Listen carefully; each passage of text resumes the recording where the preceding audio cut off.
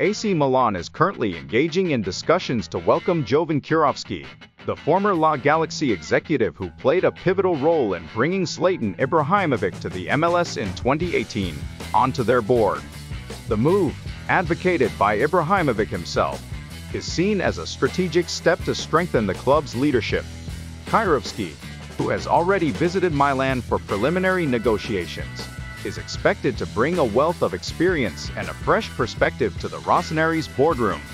With further talks anticipated, Milan fans are eager to see how this potential appointment will influence the club's future direction.